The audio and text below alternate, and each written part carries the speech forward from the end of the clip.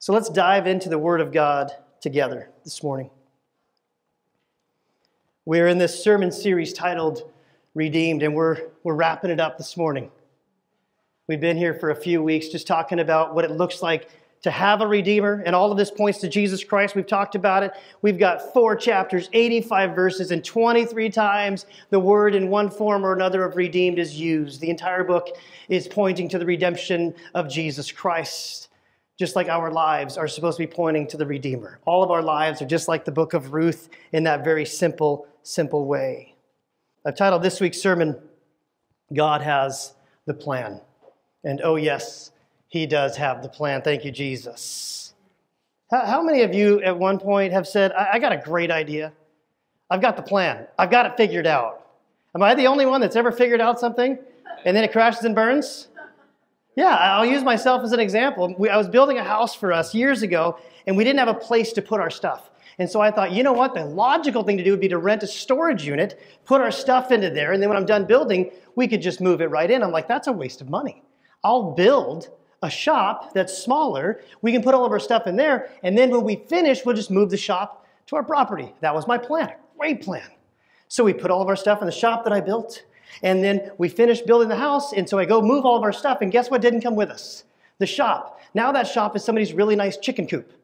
So that was my plan, right, to bring it with us and so we could use it later, but my plan failed because it was too heavy to move.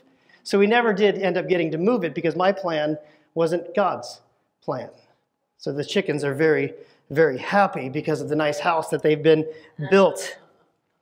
So I blew a bunch of money and I realized that my plans always are not God's plans. And you know what? I don't really even like my plans anymore.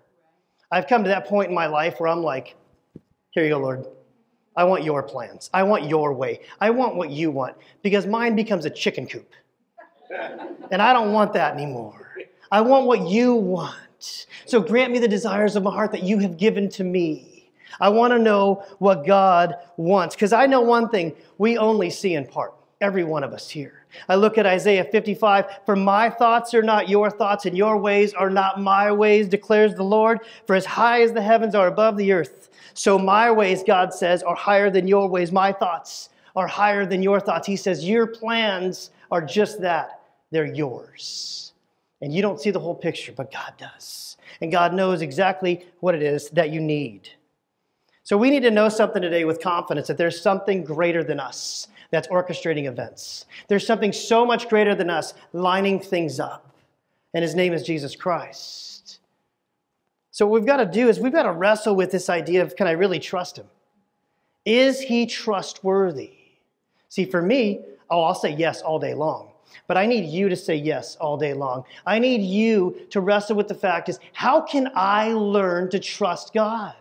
See, because in our fallen nature, we want to fight trusting Him because we want to have it our way. We're like Burger King. We always want it our way. But that's not how He's designed us. He's designed us to want His way.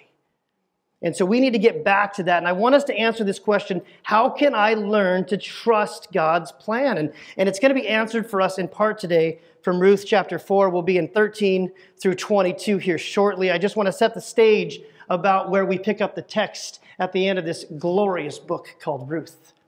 We know that in the very beginning of this book, we meet this guy named Elimelech. He was an Israelite who was caught up in a bad famine and a drought. So he took his family and they went to Moab, where they shouldn't have gone. He should have stayed put, but he didn't. And he dies. In the meantime, he's got 2 sons. So dad's dead. The 2 sons marry some local girls, some local Moabites. And all is well, and 6 o'clock, everything's good. And then they both die. So now you've got a mom who's widowed with 2 young ladies that are now widowed as well. It's a mess, right? It's a mess. One of them goes back to Moab. We know Ruth, who's the star of the show today. She goes back to Bethlehem. She says what? Your people will be my people. Even more so than that, your God will be my God. She gave her heart to Yahweh. And she says, wherever, however, whenever, whatever, I'm yours. So she does that, and God supernaturally lines up what we would consider to be happenstance events, right? She goes to work and just so happens to be in the perfect field with this awesome guy who's got a lot of money and actually likes her and can provide for her because he's a redeemer, and God just so happened to move in his heart. God just so happened to give Naomi this idea that she had to go, that the daughter had to go sit at the feet of Boaz and propose to him in marriage. Scandal, right? Crazy. All these things are happening, and then he makes a promise. Boaz makes a promise to this young Ruth. He says, I'm going to redeem you, and if I can't, I'll find you somebody who can. And then we find out he does redeem her. He makes an opportunity to the guy that's closer in line to the family to be her husband and to get all the land. But he says, no, that's going to screw up my plans. Mr. So-and-so is his name. He's nameless because he's really irrelevant to the story. All we know is that his plans were more important than God's plans. But see, what God's plans did is they superseded even his selfish heart, because God had already lined up that Boaz would be the redeemer, that Boaz would be the kinsman redeemer who brought forth the line of King David. So that's what we pick up today with a man saying, I'm going to be yours, you're going to be mine, and all is going to be well. We look in verse 13. So Boaz took Ruth. She became his wife. And he went into her, and the Lord gave her conception, and she bore a son. Then the woman said to Naomi, Blessed be the Lord, who has not left you this day without a redeemer. And may his name be renowned in Israel. He shall be to you a restorer of life and a nourisher of your old age, for your daughter-in-law who loves you, who is more to you than 7 sons, has given birth to him. Then Naomi took the child and laid him on her lap and became his nurse. And the women of the neighborhood gave him a name, saying, A son has been born to Naomi. They named him Obed. He was the father of Jesse, the father of David. Then we get the genealogy of David tied in at the end of Ruth here. Now these are the generation of Perez. Perez fathered Hezron. Hezron fathered Ram. Ram fathered Amminadab. Amminadab fathered Nahshon. Nahshon fathered Salmon. Salmon fathered Boaz. Boaz fathered Obed. Obed fathered Jesse. And Jesse fathered David. AKA, God has the plan. So Jesus, we pray over this text right now. And I ask, as I always do, that you would make it make sense. We're 3,000 years from this event. And God, I pray that as we sit here today, that we would have full understanding. And that's by the power of your Holy Spirit. We'd have full understanding to know what it is that you're trying to reveal to us. So please open our eyes, open our ears to see, to hear your divine message this morning. God, I'm going to do my best to get out of your way.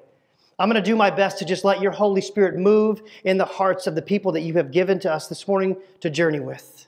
And all of this, God, I keep saying it, but I mean it, is for your glory and for our good. In Jesus' name we pray. Amen. Just dive right in. It's fascinating to me in this book of Ruth. It starts with 3 funerals and ends with a marriage. Ends with a beautiful ceremony. Only God could make this perfect sandwich that we're about to unpack. And you know, when I see that we got three funerals and a wedding, what do I see in there? I see God's redemptive plan. So we can look at our own lives. It starts out this way, and then God brings us here, and in the middle of that, all of life happens. And if you trust that God has the plan, it's going to go a lot better for you. I promise you that. See, if we're honest, none of us would have picked the plan the life that we're living. None of us would have picked that. Maybe you like how your life is turning out. That's awesome. But if you go back 10, 20, 30 years, would you have picked what you're doing right now? My guess is you had a different plan in mind. You had a different trajectory on where you wanted to go. And sometimes I picture God like, oh, that's cute, right? Like, oh, that was your idea. I really like that. Here's what's really going to go on. And so all we're being asked to do is to trust that God has the plan. And I wouldn't change my life for a second. You know that? I wouldn't change any part of it. Blessed going in, blessed going out. Did I design this? No, I didn't pick most of it. He did. But I get to thrive within that, just like Ruth is, just like Boaz is. We see in 13, so Boaz took Ruth and she became his wife. We've clearly established through the book of Ruth that Boaz is a man of integrity. Boaz underpromises, he over-delivers. Boaz is a man of his word. Boaz says it, it's going to happen. We know that. He's proved that over and over. And here we have them getting married just like he said they would. Guess who this story's not even about? It's not about Boaz. It's not about Ruth. It's not about Naomi. It's about God. It's about what he's doing. Oh, there's some characters, just like we're the characters in our own little play that we call life. But it's ultimately about him. Our entire life is about what we can do for him and how we can serve him. God is the star of this story. So it says that Boaz went into her, and the Lord gave her conception, and she bore a son. This is an Old Testament euphemism. This is a polite way to say that they consummated the marriage. It's just how they spoke back in the Old Testament. And she bore him a son after the Lord gave her conception. That's just a profound statement right there. I don't want to pass over this profound statement that the Lord gave her conception. So when your kid asks you about where babies come from, when your nieces or nephew asks you, where did babies come from? You don't need to get in the weeds too fast. You can just go back to Ruth 4:13 right here. Here's where babies come from. And the Lord gave her conception. That's where they come from. Ultimately, it is the Lord who brings forth conception or does not. So we just go back to the Bible to answer the questions of our kids. So the Lord did give her conception, and she bore a son. Do you realize how big of a gracious gift this was? She was married to Mahlon for maybe up to 10 years and didn't conceive. Oh, what's that all about? Well, that wasn't God's plan, now was it? It wasn't God's plan that she would have the child of Mahlon. It was God's plan that she would have the child of Boaz because he knew what he was doing. Can you see where I'm going with this? In your life, when you're like, 10 years I've been trying and I've got no baby. 10 years I've been waiting and this hasn't happened. I've been waiting for a spouse. I've been waiting for a job. I've been waiting for whatever that is. Can you trust that God knows what he's doing? Because God graciously gave her conception when he wanted to. Because God has the plan. That is the miracle that is before us. Some of you here have dealt with not being able to have kids. I can only empathize with the process being super frustrating, disheartening, discouraging, pretty hard. Some of you here, myself included, have dealt with miscarriage and what that's like for the mom and how hard it is to lose a baby that you've been given. My heart aches for those of you moms who have gone through that. And there's not a really good answer, is there? We can give all nice pat answers on this side of heaven. God knows what he's doing, which is very true. But we still have to feel the pain. We still have to understand that God's gracious gift sometimes is a child, and sometimes it's not a child. But as long as we go back to the idea and the promise that God has the plan, and we need to learn to trust him in that, life is going to go much, much better. And you know what? It doesn't always end like this. I love the book of Ruth. There's no enemies in it. There's no evil. There's no bad guys. I mean, there's a little bit of selfishness coming in and out, right? But honestly, she gets the guy. She gets the house. She gets the baby. It's like a Hallmark movie in the Bible, right? This is fantastic. And guess what? That's not your story.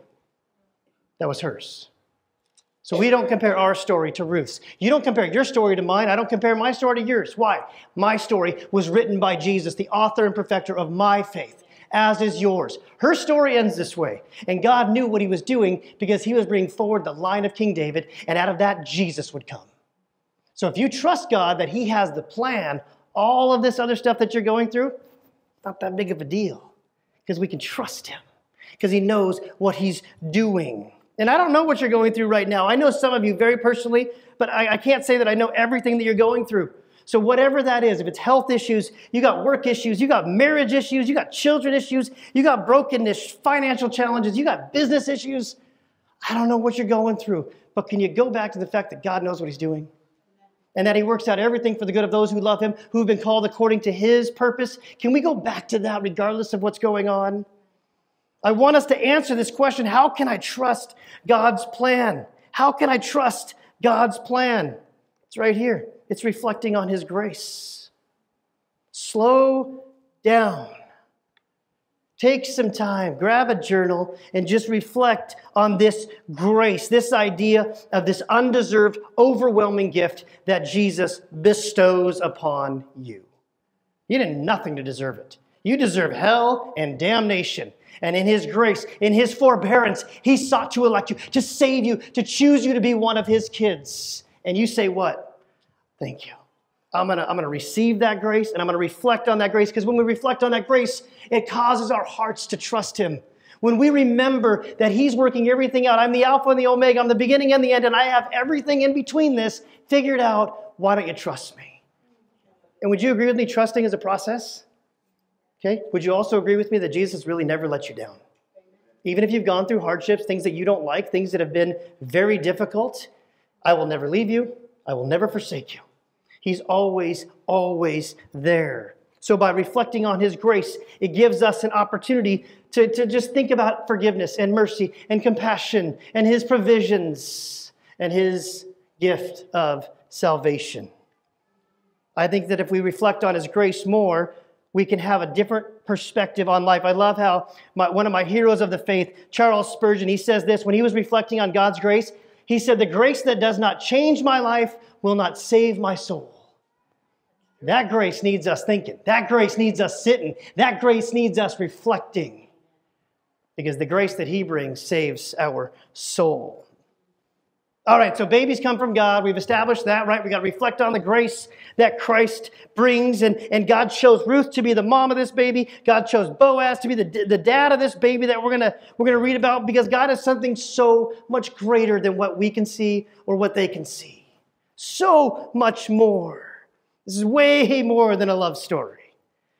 Verse 14, the women now, they come to Naomi, right? They come to her and they say, "Blessed be the Lord who has not left you this day without a redeemer.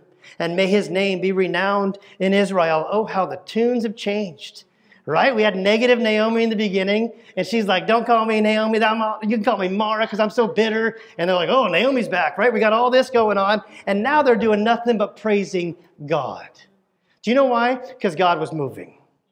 And they found reason to praise. And guess what? They weren't jelly. They weren't jealous of her. They weren't jealous that everything is working out good for her. They were excited. So let's flip that mirror right over. Are you excited when God blesses the socks off of other people? Or do you got that little bit of jelly where you're like, why me? Why not me? Why did they get that? Why did they get the kids? Why did they get the money? Why did they get this? Why did they get this? Or are we like, "God, that's amazing. I'm so excited for what you're doing into their life right now. God, your spirit is moving. You're redeeming people. You're saving people through that church, through that family, through those people." Right? We need to be starting to change this idea. And part of this, you understand, is for us learning to trust God. So as we're learning to trust God, it's very simple. We rejoice in the success of others. Because when we rejoice in the success of others, we're no longer focused on ourselves. We're watching God do what only God can do. So when we rejoice about what they're going through and what God is doing, we learn to trust him more. Proof that God is moving in their lives. I led devotions this week. We have a staff and key volunteer meeting.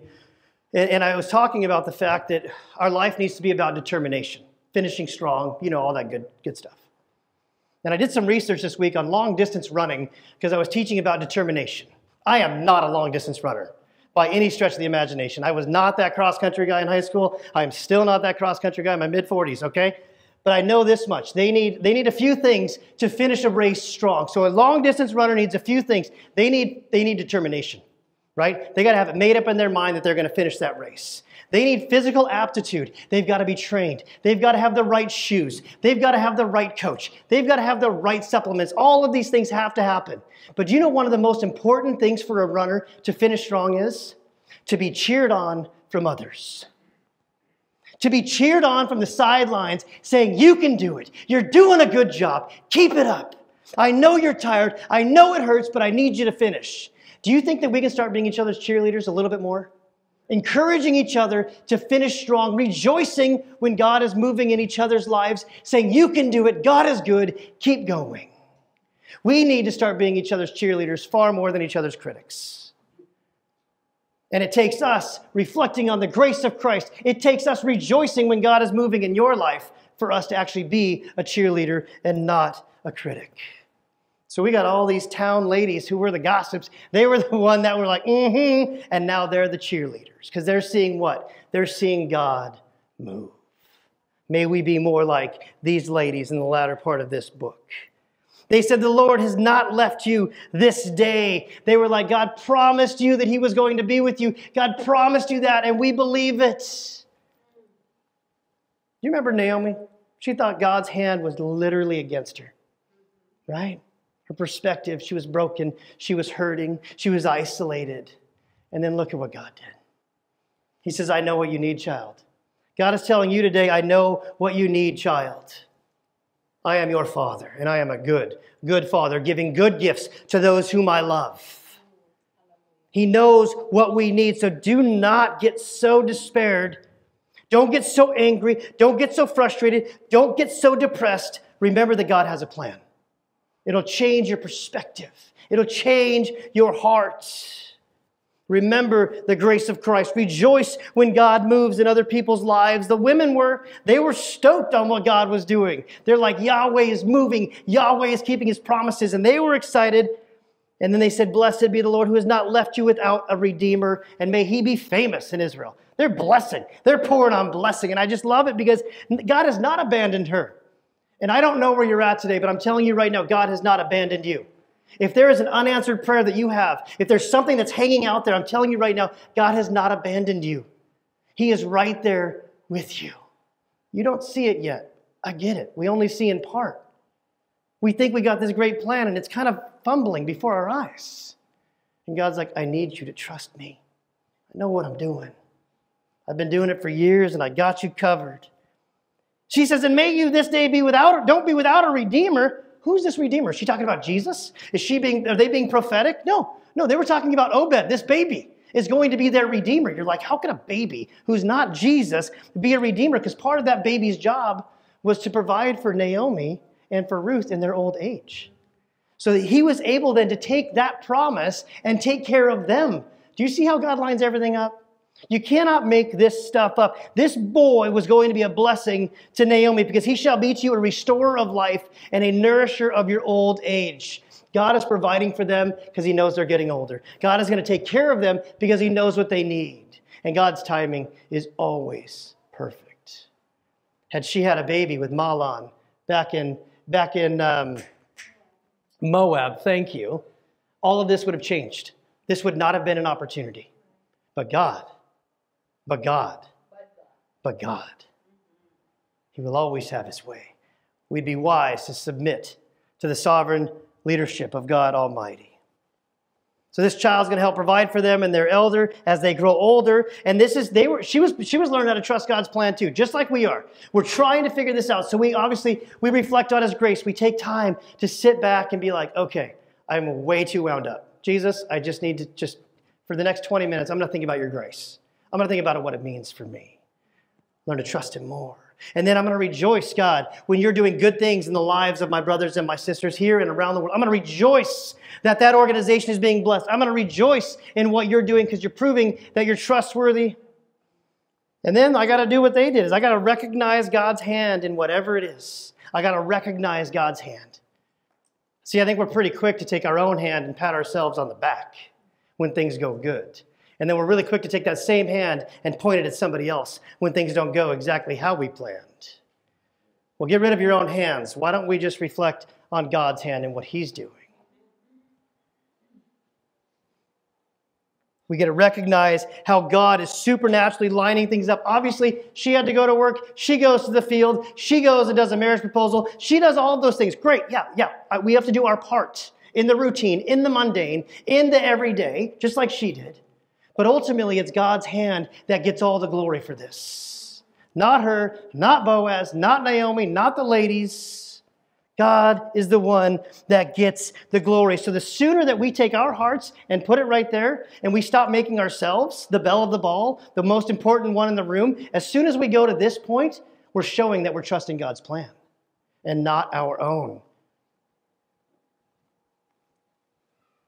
We need to start meaning everything that we're praying about. If we really recognize God's hand in it, when you go to pray before your meal, are you sometimes like I was when I was a kid? Lord Jesus, bless this food and drink in Jesus' name, amen.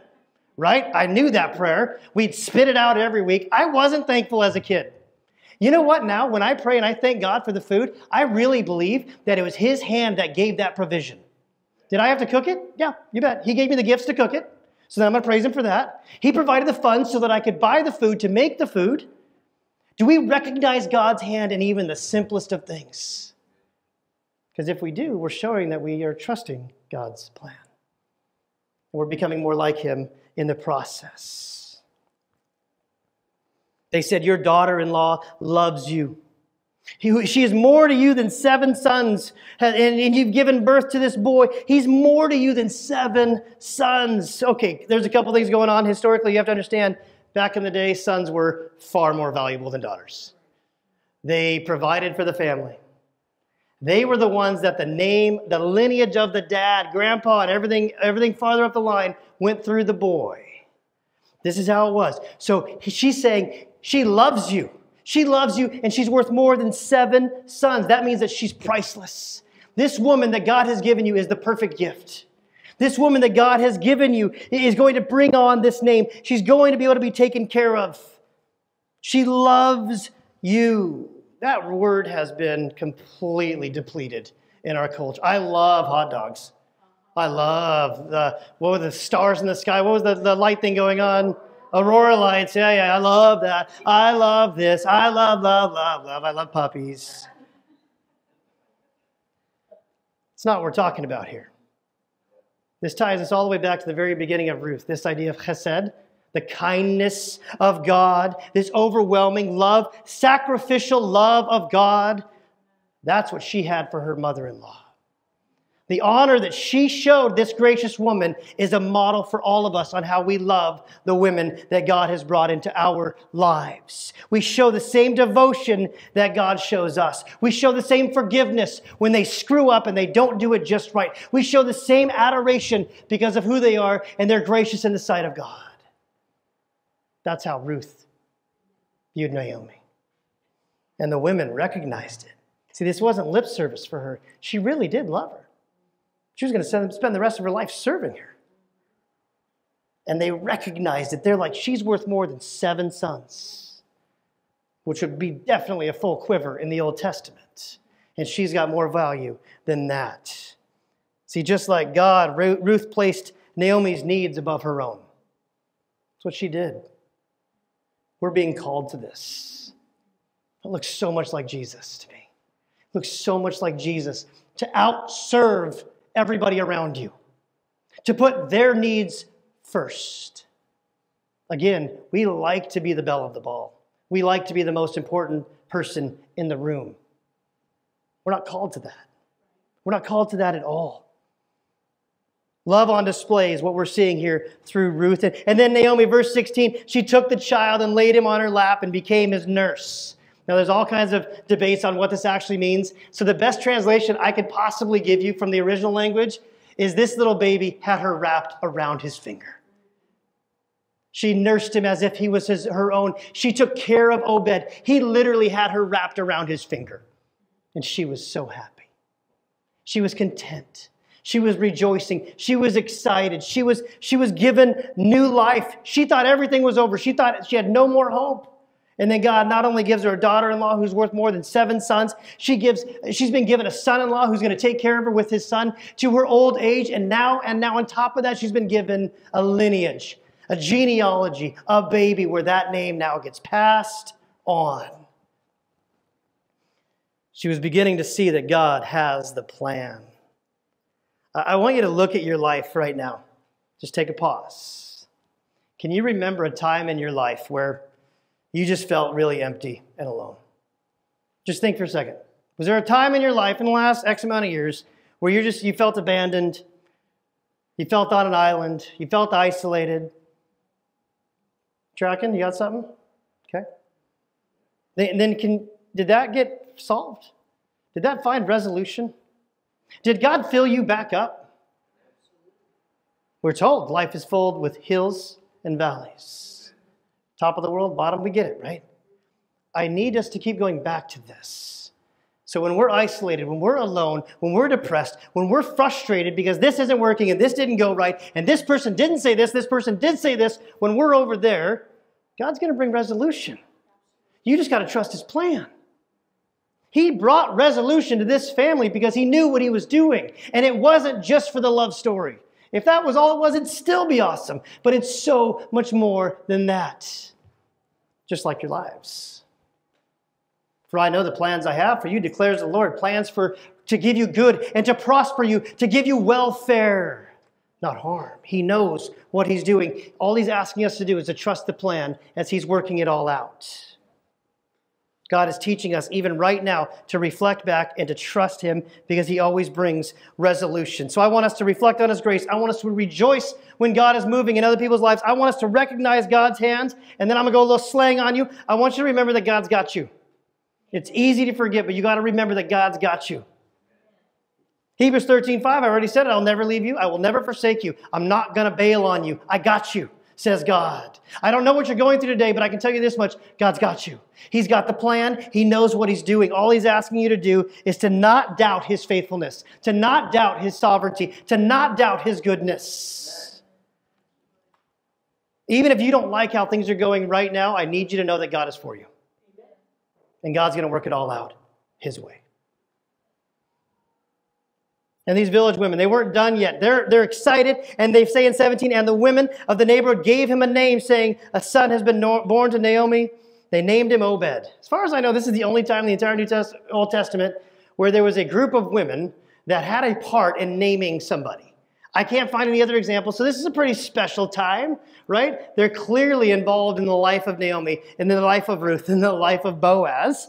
And it doesn't mean that Ruth and Boaz had no say in it. Right? That's not what this means. But it does mean that it takes a village to raise a child.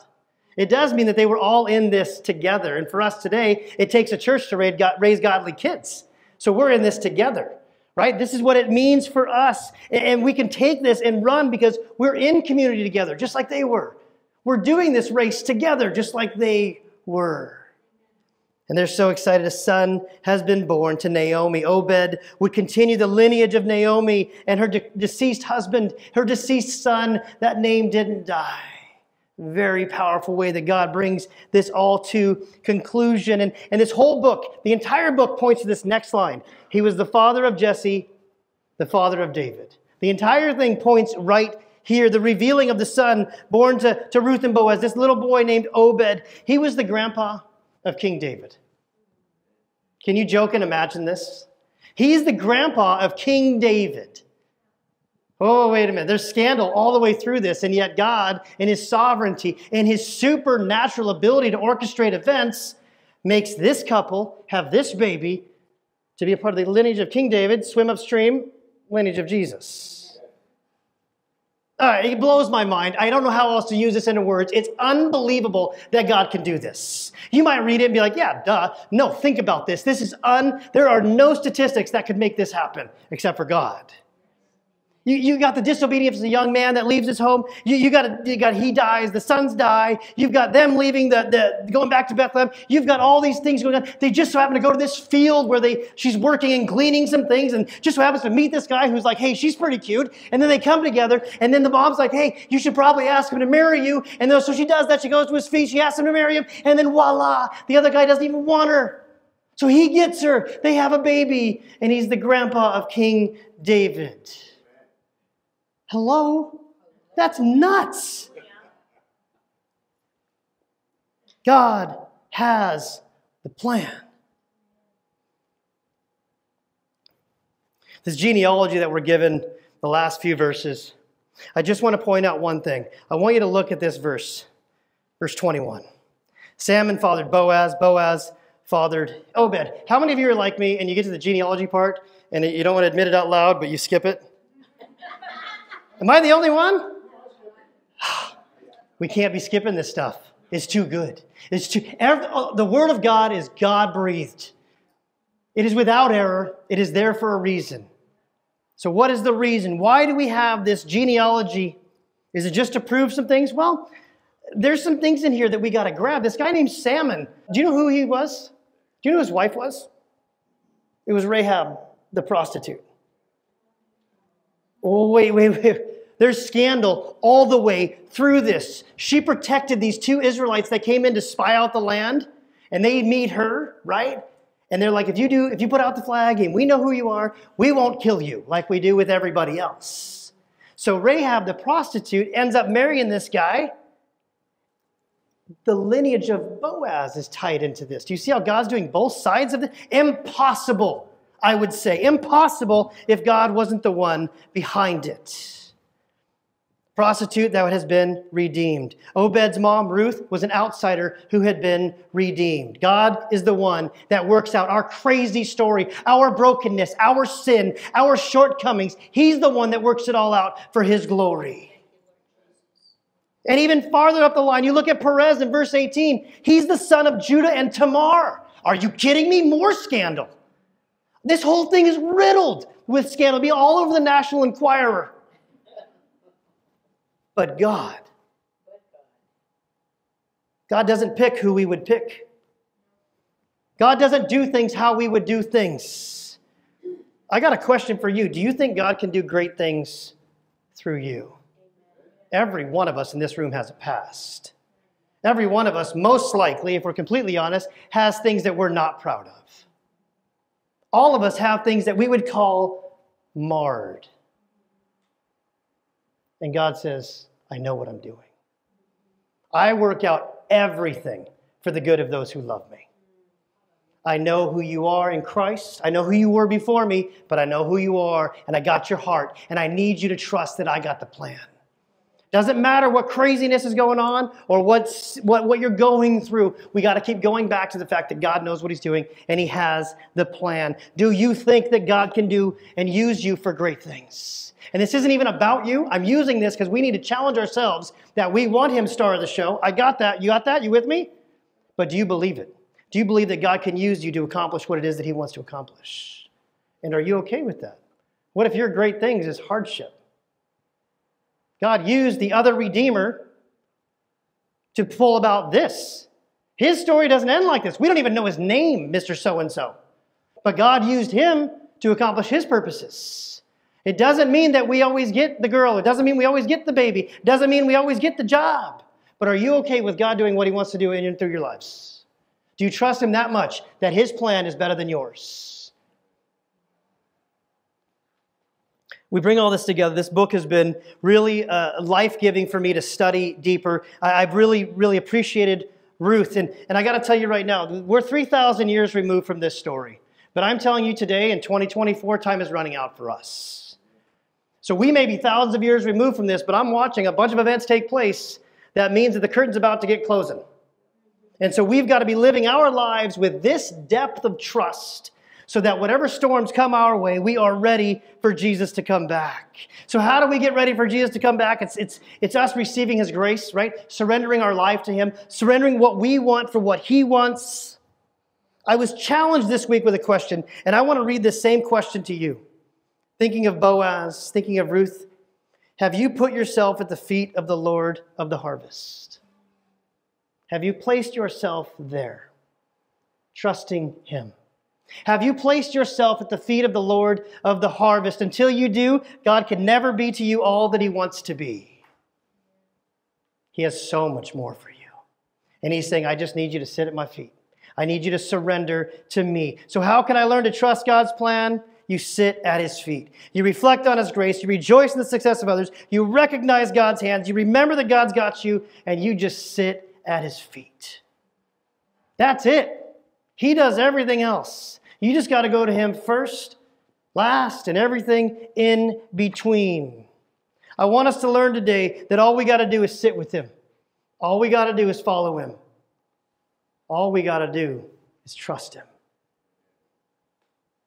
My hope is that I get to spend eternity with each of you here today. Asking questions, hanging out, praising. And it ain't going to be like sitting on a cloud playing a harp. Are you kidding me? Who came up with that? We're going to be with Jesus forever. I want that for every one of you. I want to be with every one of you forever. And all we're required to do is surrender to Him. That's it. That's it. Do you think that God can use you to do great things for Him today? Do you trust that God has the plan? Amen? Jesus, we take this and we do exactly what we just said. We're going to sit it at your feet. We're going to put it right there. God, teach us how to do this better. Would you please? Would you show us what it means to fully surrender? Would you show us what it means to not want to be in the middle and the center of everything? Would you show us what it means to give up what we want to get what you want? God, I thank you for this text. I thank you for this series about what it looks like to have a Redeemer named Jesus. God, and I pray that our entire lives would be pointed towards that love, towards that plan, towards that promise. Jesus, thank you. Thank you. In your name we pray. Amen.